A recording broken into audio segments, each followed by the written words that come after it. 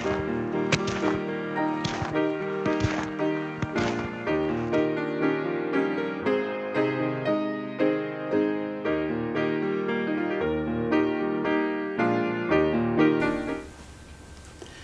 everybody, my name is Sarah. Welcome to Kids Following Jesus.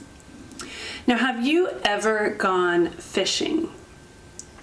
So there are many ways to fish. Most of us probably are familiar with using a rod and a reel for fishing, but some people put out a line with hooks.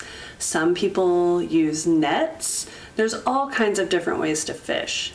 Now, have you ever gone out fishing all day and caught nothing? Or maybe you got about 30 minutes into catching nothing and decided, nah, I'm not that into fishing.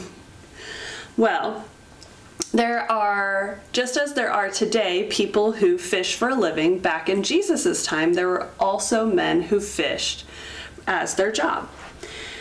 Now, there are some men in particular, and they had been out all night long, and they had caught nothing. So they're at the shore and they're cleaning up their equipment and they're preparing to go home. And Jesus arrives at the shoreline.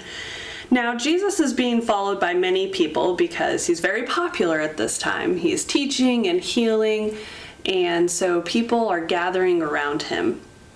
And as he comes to the men, he asks one of them, Simon, to take him out on his boat.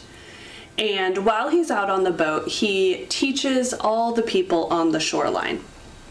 And after he's finished his teaching, he turns to Simon and he tells Simon, put those nets back in the water. Now we're going to turn in our Bibles to Luke chapter 5, and we're going to read verses 5 through 11, and we'll find out the rest of the story.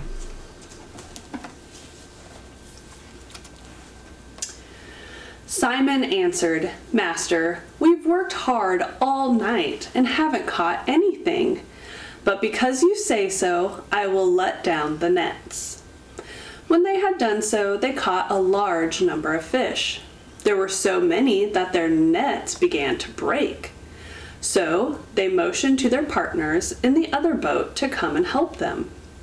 They came and filled both boats so full that they began to sink.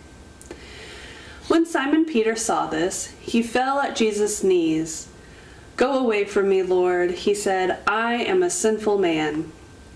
He and everyone with him were amazed at the number of fish they had caught.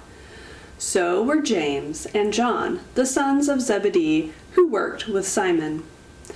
Then Jesus said to Simon, Don't be afraid.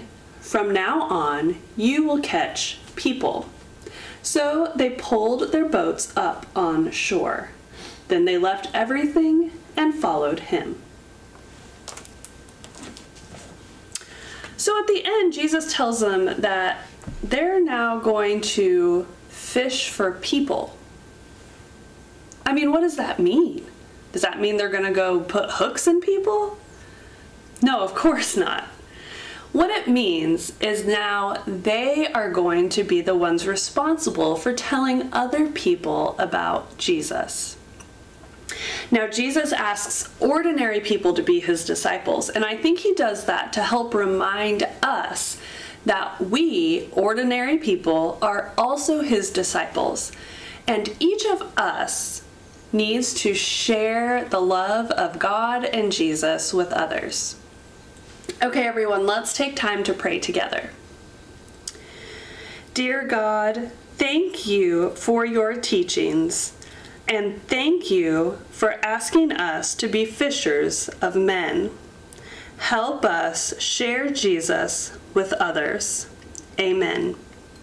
Thank you for joining me, and I'll be back next week with more Kids Following Jesus.